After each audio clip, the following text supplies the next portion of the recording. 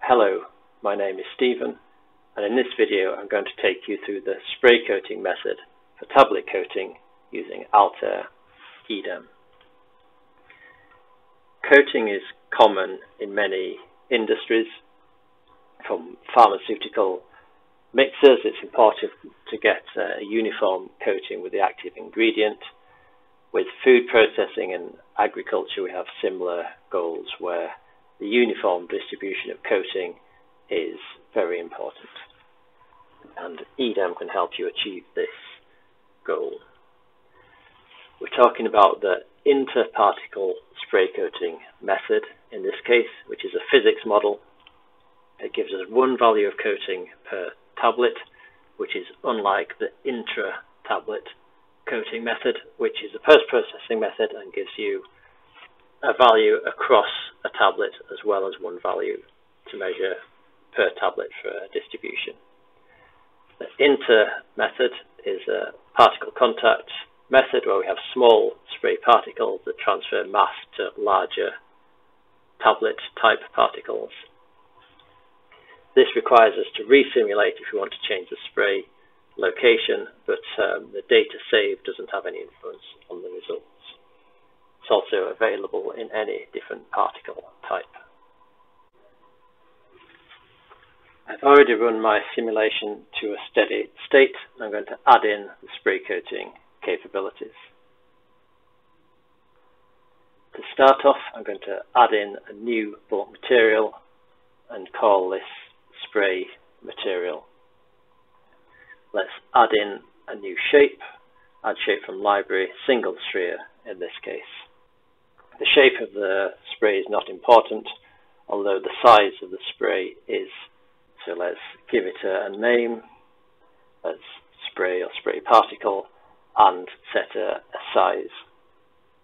This should be approximate to the spray droplet size. We don't want to have too many particles in the simulation, but we do want it to be representative of the spray droplet. So 0.5 millimeters in this instance is good. Maybe slightly smaller would be better, but for the purposes of this video it's easier to visualize the slightly larger particles. Next, set the material properties. We will do auto calculation, and this is useful because if we come back and change our size or change the material density, the properties will be automatically calculated again. Next step is to set the Prothman's ratio density first. I'll set this to be the same as water.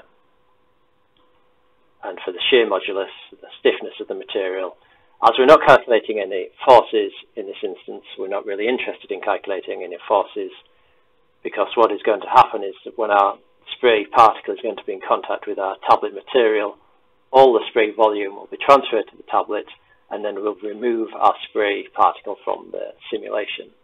So we can set quite a low value for shear modulus in this instance. We want to do this so it doesn't influence our simulation time step. We can then set some default interactions, as again we're not really influencing the material behavior in terms of the flow. Now we have our spray particle set up. We need to identify an area in which the material is going to be spraying from, spraying down onto our particles. To do this, we'll go to the geometries and add in a new geometry polygon. So right click, add geometries, polygon, creates quite a large rectangle as default. I'm going to turn it into an area, spherical area with 20 sides, and give it a size appropriate for the spray zone. So 10 millimeters is appropriate here. Set it 10 to representative, and we can see it just placed there right in the center of the model. So we need to go to transform and change the position of this. Let's set the X and Z position to be 65 millimeters. And we want the spray to be coming down at an angle. In this instance, let's put it at 45 degrees. Now this is the area where the spray will be entering the simulation. Let's set the name to be spray area, and also for the factory we want this to be a virtual factory, so let's change the type from physical to virtual. Then add factory and set it to create an unlimited amount of material, which is a continuous spray. We'll keep the default number of particles per second as 5,000, and we don't need to change any of the other inputs. Just to confirm, the material is set as a spray material. We don't want to be creating any of the other types. So it's a spray particle type. Then we need to set the velocity. We could leave this as a fixed velocity, but we would need to set the X and the Z components of this. If we had it as a fixed velocity, it will just create particles directly on the plane that we defined and give them a direct velocity in our identified direction. There are different types we can choose, but the spray option is best in this instance. It creates a cone fan type spray. Configure this, and we want to set the mean velocity, leave it at 1 meter per second in this instance, and the direction. It wants to be negative X and negative Z to create the same 45 degrees that the plane is angled at. The cone type spray for the factory is set at 60 degrees by default, but that's quite large, so let's go to 20 for our material. The next step, now I have the material factory set up, is to define the physics. So let's close these tabs and go to the physics option. Under particle to particle, we can go to edit contact chain and choose spray or spray coating. This helps us define what happens when two spray particles contact each other, and also what happens when a spray particle contacts a tablet particle. If we go to configure, we can choose an active spray material. This defines the spray type. The physics model will then be able to identify this, ignore any spray interactions, and for the spray material interaction with the tablets or any other particle type in the simulation, this will mean that on contact the whole spray volume will be transferred to the tablet particles. We also need to change the particle geometry and choose to configure this as well. So edit contact chain, add spray coating. If we choose an active spray, again, this will ignore any active spray interactions with equipment material, as again we just want to have our spray interacting with our tablets and ignore all other contacts.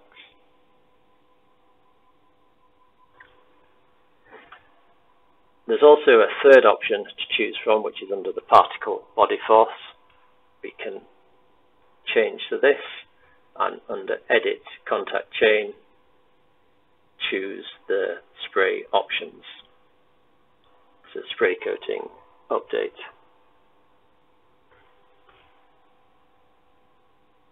In this case, if we choose spray coating update, the particle sizes will be changed. We have the option of not including this, in which case we just record the amount of spray per particle. If the change in volume has an influence on the material flow profiles, then it's necessary to add in the particle body force. However, if the volume change is extremely small per particle, then all we're doing is adding an extra calculation overhead to our simulation, which is unnecessary. We can record the amount of material transferred without actually changing our particle sizes.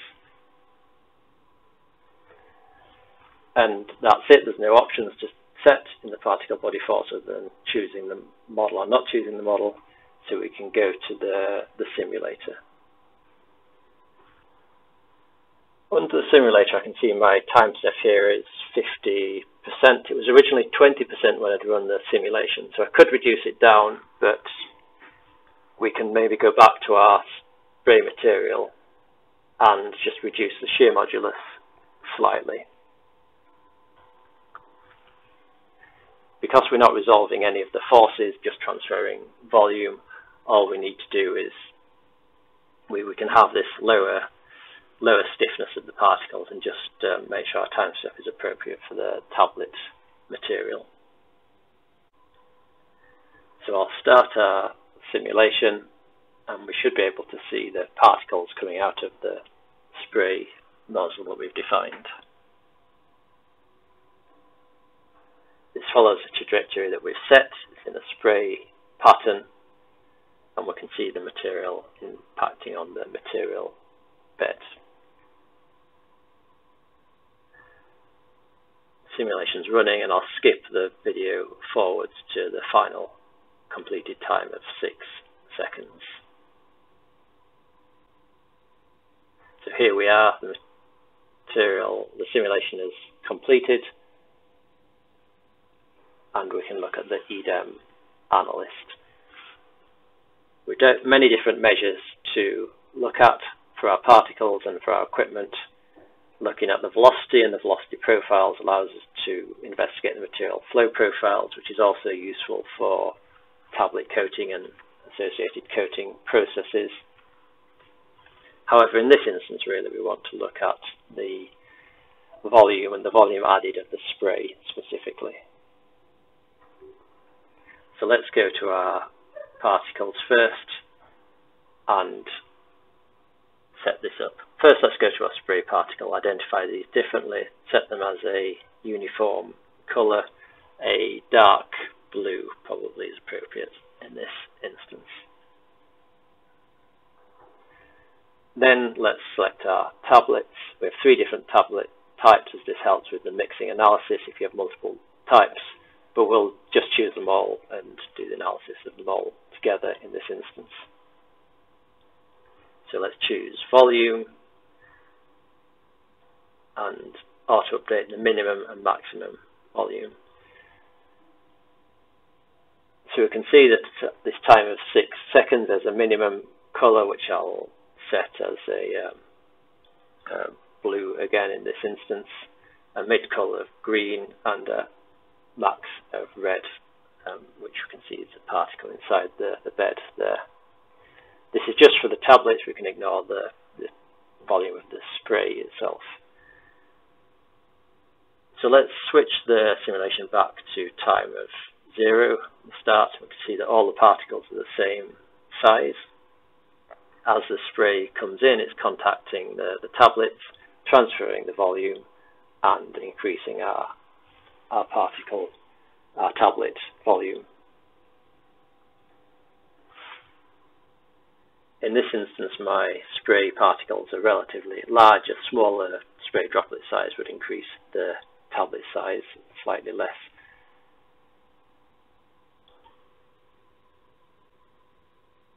Had I not included the particle body force, we would just see a measure which is called volume added. The volume added is the same as the increase in the size of the material volume, although it doesn't actually change. So we could look at the change in volume or the volume added measure. If we don't include the particle body force, it's only the volume added measure which we can do for the analysis. In this simulation, we can see that some of our particles have not been in the spray zone and have no volume added, and others have got multiple contacts from the spray zone. So from here we could do further analysis, looking at the uniform material coating in our mixer in order to get a uniform analysis. The material here clearly doesn't have a lot of axial directional transport, at least not with the small amount of time that we've looked at.